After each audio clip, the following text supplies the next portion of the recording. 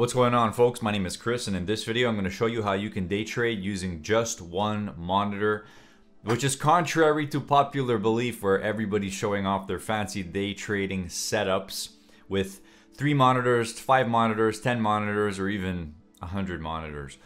In this video, I'm going to show you my setup using my laptop, using only one monitor, explain to you how I use only one screen to get lots of different tasks done, including day trading. And we're gonna show different layouts that I use in my own trading. Now, the thing is about this, I'll tell you in advance, a lot of my stuff in my trading is custom. So I'm gonna share with you guys some chart books. If you guys want the chart books on Sierra Chart or Interactive Brokers, I'll give those to you. Just know that on my Sierra Chart layouts, there's custom indicators that you can't get access to right now. Maybe in the future I'll release them, but not right now. So this is what it's all about. If you enjoy this content, let me know down below. Press the like and subscribe. It really helps the channel out.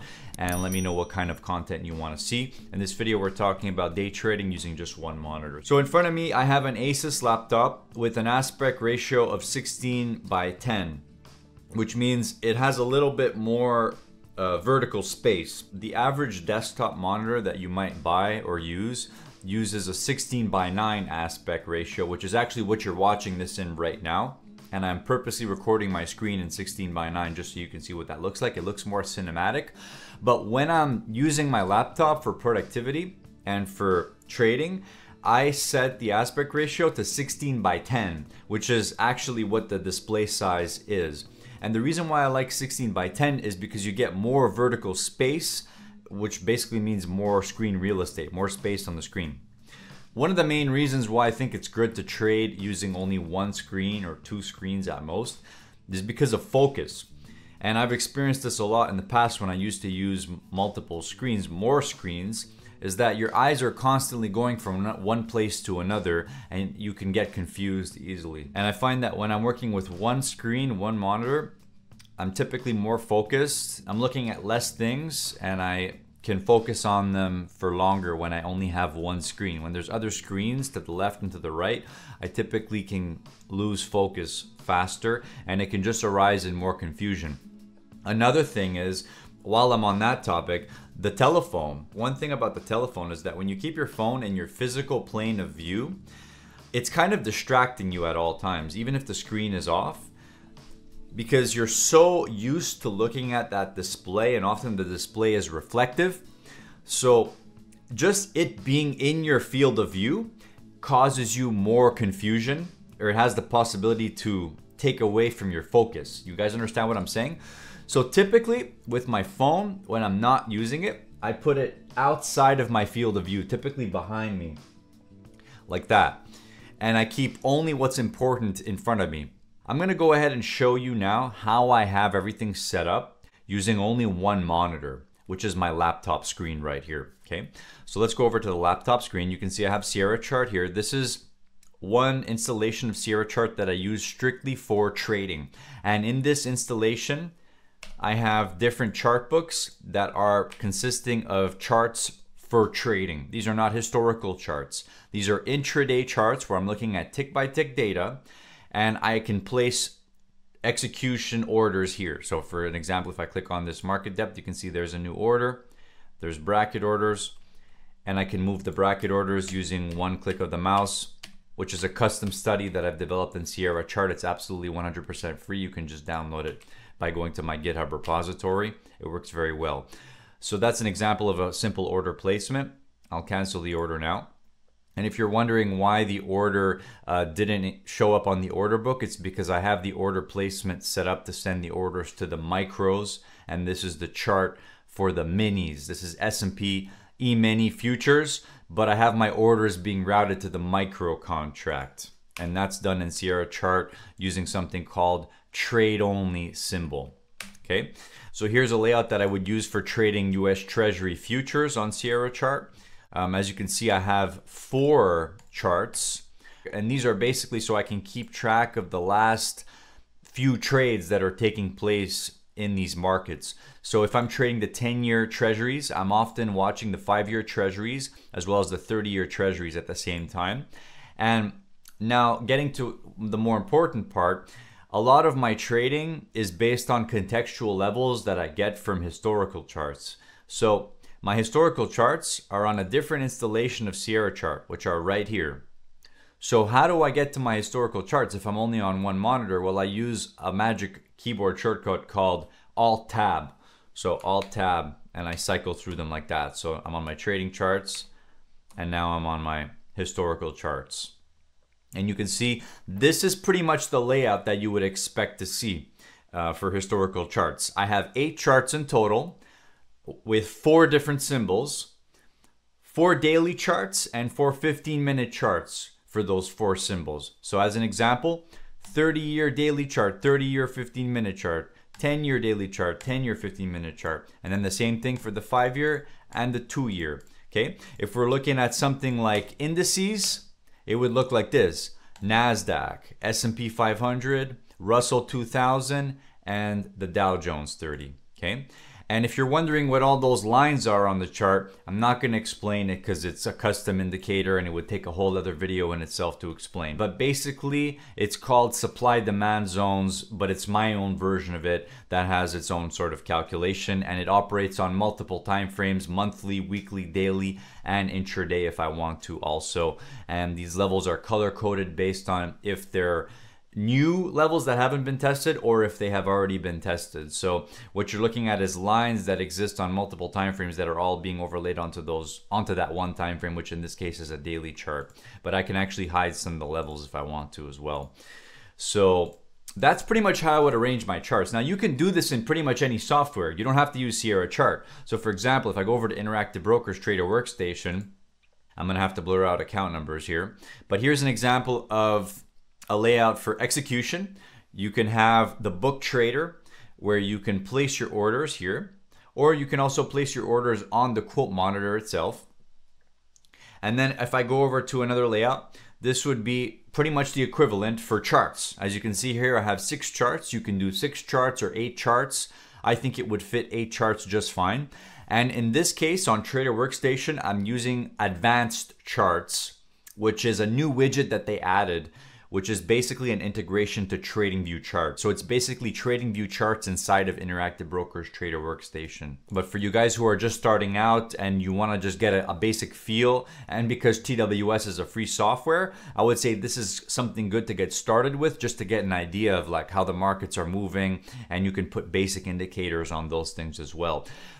Most of the reason why I use Sierra Chart is because I'm at a stage in my trading where a lot of the stuff I've developed is custom, and I sort of went on a journey, and I'm still on that journey, where I have certain models that I've been building and working on regarding, you know, how I view the markets and perceive the markets, and also automating certain things in the trading so that a lot of it is done automatically, and I just have to press a couple buttons and the calculations are done automatically, and then I can focus on the discretionary aspect and the decision making and making sure I'm in an adequate psychological state to make good decisions. You understand what I'm talking about? So that's what trading is. So, you know, in TWS, you would use the mosaic layouts to kind of switch between them. So at the bottom here, here's an example of one that you could use for options trading, just an option chain, a chart, and a quote monitor where you can click and drag options contracts into and then execute on those options contracts like that. But again, I'd probably do it using a trading DOM or a book trader. If I was actively trading these options, I would most probably be using a book trader, kind of like this, where you can see the active quote of whatever contract or market that you're trading.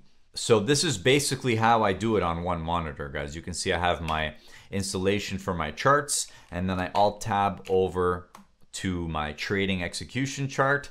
And you know, it's not really much more complex than that. It's just basically going back and forth. So if I'm looking for certain levels, I'm scouting for a certain trade setup, I'm looking at the historical chart, and I have the levels kind of like in my short-term memory. So earlier in the session today, I had a few trades on 10-year and 5-year treasuries, and there was a moment where I was both long and short at the same time. And if the 5-year was going to reclaim a certain price on the downside, I was gonna start going short on the 5-year to hedge my long position that I was long on the 10-year. And the only reason I do that is because that's exactly how my system is laid out. So I have certain levels where I'm long until XYZ happens. So I'm long until proven otherwise. When the market proves me otherwise, I either start reversing and going short, or I just go flat, depending on the time of day, depending on the volatility, and depending on if I have enough bullets left in the chamber. You know what I mean? So I might have been watching 24.5 on the 10-year. I was also watching 9 on the 30-year. So certain levels like that. So what I would be doing is I'm memorizing these levels from my historical charts, and then I'm going over to my trading DOM execution chart, and I'm watching how the market is going and trading against those levels. So right now, the 30-year just traded at 114.9 as I'm recording this. That's a general explanation of how I go about it. I have the levels memorized in short term for the different markets, the most important levels on multi-time frames. They could be weekly, daily, monthly, or even intraday levels that are of importance.